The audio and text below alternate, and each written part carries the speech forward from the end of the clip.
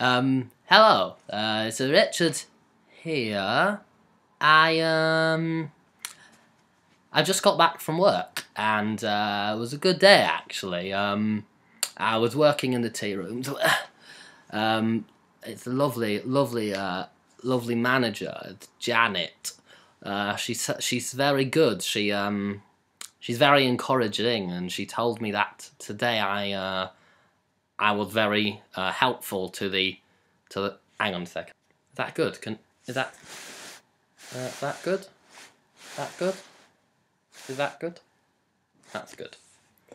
So anyway, welcome back to my vlogs, which I'm doing to meet other people who like musical theatres and who want to tell me about what show they've seen and you know, share things with me. So I've made some notes so I don't get lost, like in Watford. So I did another one a few days ago, and thank you for the message, Jiz. It was very nice of you of all of you to say such nice things about the video. Apart from one that wasn't really called for. So yes, I had a nice day today. Janet, as I said, she was complimentary for my work ethic. That was the word she used. My work ethic was good today. I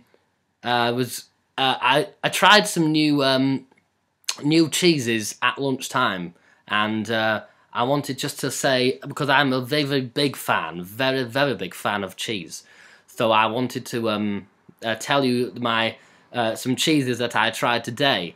Some of these I ordered on the internet, and some of the others I got when I was doing a trip to London.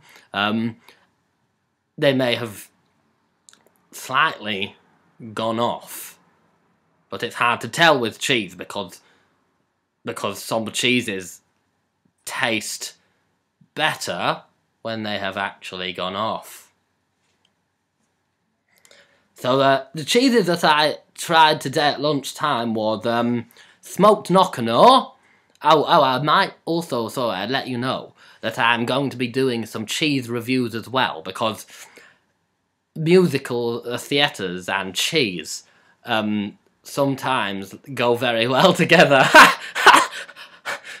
Laugh out like in Mamma Mia, because Mamma Mia is cheesy. Do you see? Do you see? Can you see? I can't see anything. So anyway, I tried smoked knock-and-all. I will be doing the review of the cheeses, but not today. I also tried Old Amsterdam. That was nice. I tried Harlech. I wrote down a few things about this.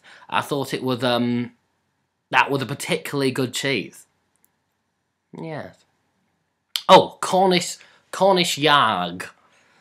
Cornish Yarg. I like to say it like that. Yarg. Oh, and another funny one called Pickle Power. I like that. I try sometimes to try many cheeses as possible, because the world is full of wonderful cheeses, a plethora of cheeses, and I think it's important that everybody tries as many cheeses as possible so that they can experience it, really. It's like, someone once said it, you know, the world is like a book. No, that's not the saying.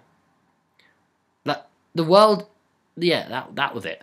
Like an atlas. The world is like...